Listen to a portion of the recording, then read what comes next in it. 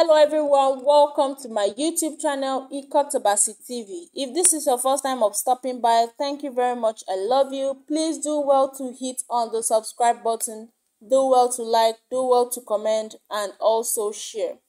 This channel is all about news and history of Ikot Abasi local government area and Akwa Ibom as a whole. In today's video, I'll be sharing with you a brief history about the creation of Akwa Ibom State. Akwa Ibom State was created on the 23rd of September 1987 by the then military administration of General Ibrahim Babangida. The creation of the state brought to fulfillment years of prolonged struggle by the people that occupied the mainland part of the former Cross River State. Governor Udom Emmanuel today earlier said, Akwa Ibomites, 35 years ago today, as the sun made its eastward journey and darkness appeared on the horizon, the news broke with executive fiat, yet aided by the invisible hands of the Almighty God.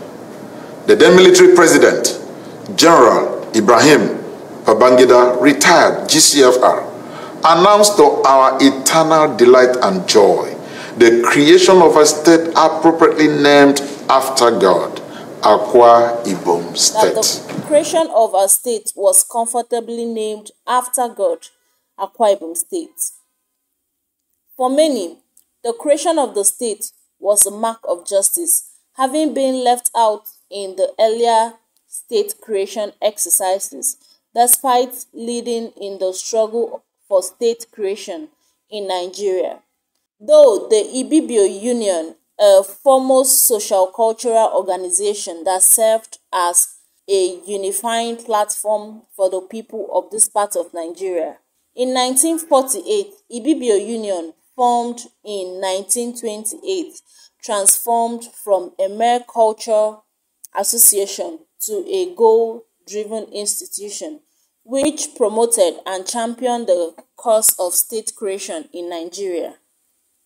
However, when in 1967 the 12-state structure was established following the creation of states by the General Yakubu Gowon administration, the mainland part of Calabar province in the then eastern Nigeria was merely part of the then southeastern states. In 1976, Southeastern State was renamed Cross River State. This change in name did not satisfy the people. Rather, it encouraged them to carry on with the struggle for a state of their own. After the collapse of the Second Republic in 1983, a memorandum demanding the creation of Akwa Ibom State was submitted to the General Buhari administration by the paramount rulers from the 10 local government areas that made up the mainland part of the then Cross River State, even though it did not yield the desired results. Undoubted, the people waited for another opportunity. The opportunity came when in 1986, the administration of General Ibrahim Babangida set up a political bureau to define the future political direction of the country. The memorandum was resubmitted. On September 23, 1987, the dreams of the people was actualized as Akwa Ibom State, the land of promise, was finally created after about 4 decades of sustained agitation. Governor Udom Emmanuel also said in his speech today that Akwa Ibom State has become a sparkling destination for Nigerians and others across the globe. Today, Akwa Ibom State also boasts of some of the spectacular homes and estates in Nigeria and indeed Africa.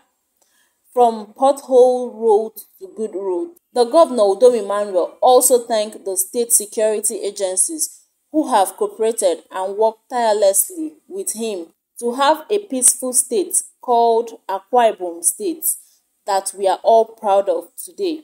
The governor also urged all Akwa Ibomites to always move forward. In his words, he said, "Forward ever, backward never." It has today become a sparkling destination of choice for Nigerians and others across the globe. From a collection of nondescript homes dotted in between the thatched roof houses, today our state boasts of some of the most spectacular homes and estates in the nation, and indeed Africa.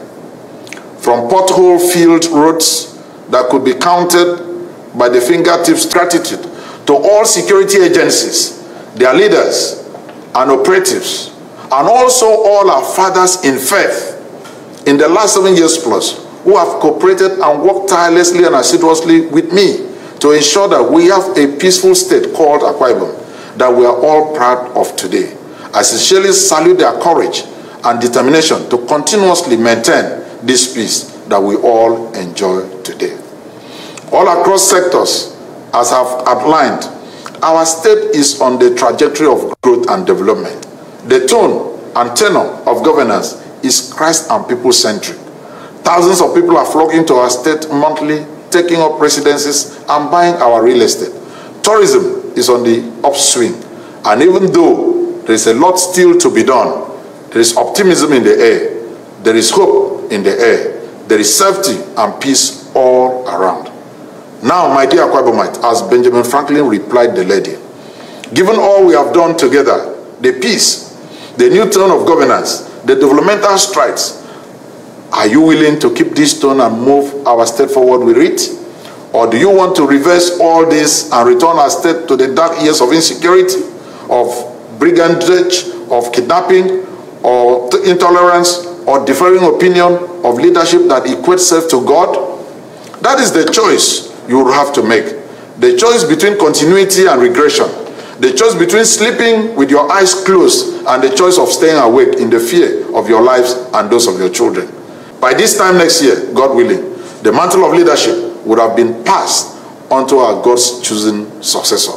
In all of this, our resolve as a state, as a people, remain forward ever, backward never. Our determination to move Akwa Ibom State continually forward lies in our hands. And I sincerely believe that together we can. God bless Akwa Ibom State. God bless Nigeria. And God bless us all. Happy 35th anniversary. Akwa Ibom, Edakaida Ami, Medakanda.